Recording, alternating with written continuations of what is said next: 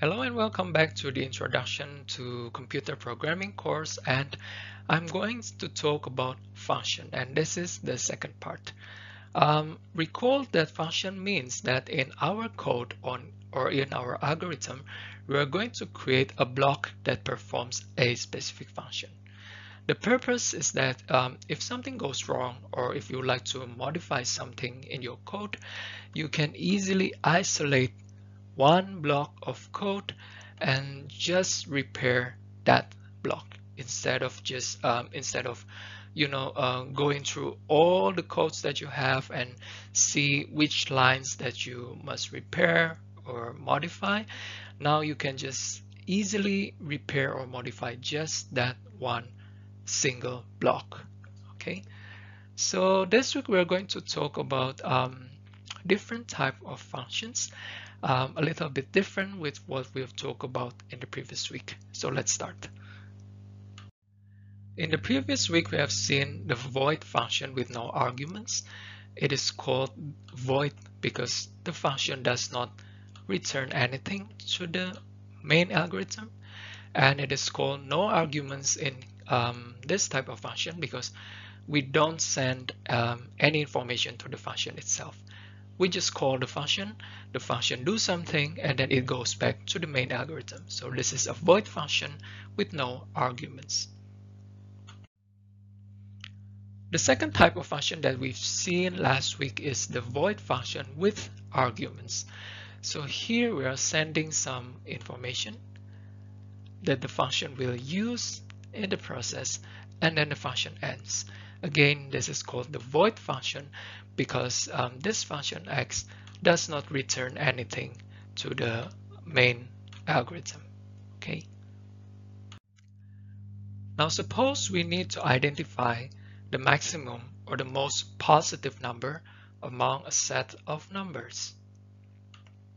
So let's say we are given this list of integers, and then we would like to find the most positive number among that list. But then not only displaying saying that, okay, this is the maximum number, we want the function to output the number such that later we can use this number for something else outside of the function. Or we can use this number in the main algorithm. Okay, so this is quite different with before, because now you see that the function must send something out from the function. If that is the case, then let's ask ourselves some questions. The first one is, do we need to send arguments to the function? The answer is obviously yes, because how are you going to find the maximum number among a list of numbers if you are not given the list of numbers in the first place, right? So the answer is yes, because you need to send this list of number as the arguments for the function. And then do we expect any output outside of the function? In this case, yes. We expect that the function will send out this value such that in the main algorithm or in outside of the function, we can use this number for something else. So the answer is yes. So yes, we need to send the arguments. Yes, we expect output outside of the function.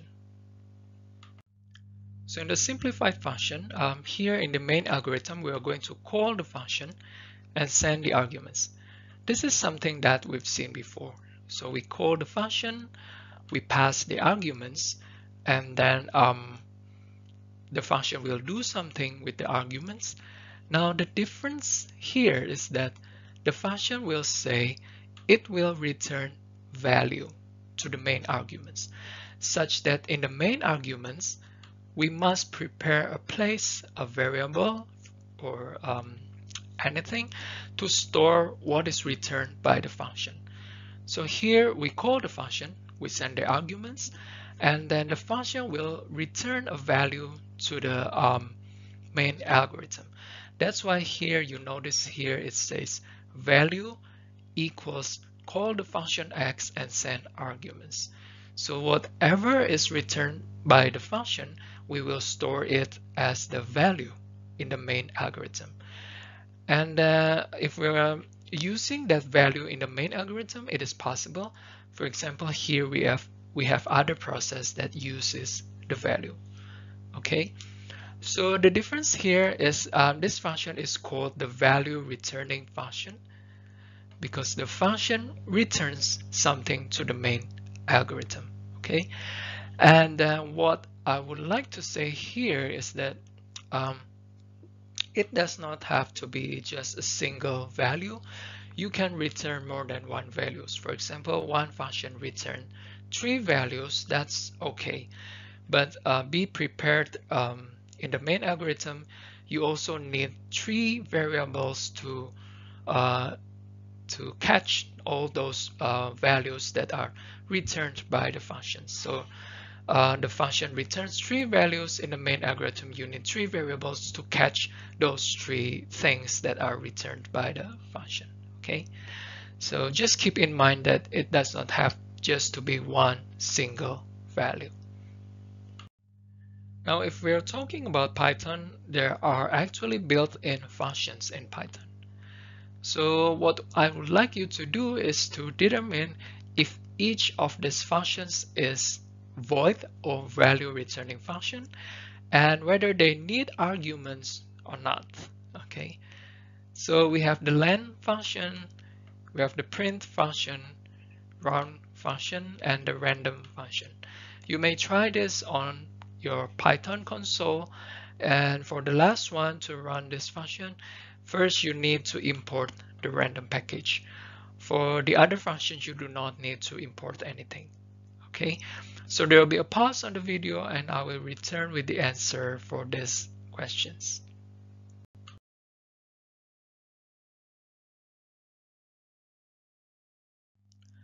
So the len function is a value returning function. It needs an argument. The string is the argument. Print function is a void function. It needs an argument. The round function is a value returning function and it needs 2 arguments. First is the value that you would like to round, and then the second one is how many decimals you would like to keep after the dot. And finally, for this random function is a value returning function, but it does not need any argument. So there will be 2 exercises for you to try. Okay. In the first exercise, you are given n sentences. The length of each sentence varies. For each sentence, show the frequency of each word in the sentence. And then show the total frequency of all words that have appeared in the sentences that you have processed so far. Okay? And then keep repeating these 2 processes until you process all the n sentences. There will be a pause on the video to give you the time to think and really try to create the flowchart to show the algorithm to solve this exercise. And I will return after the pause on the video with the second exercise.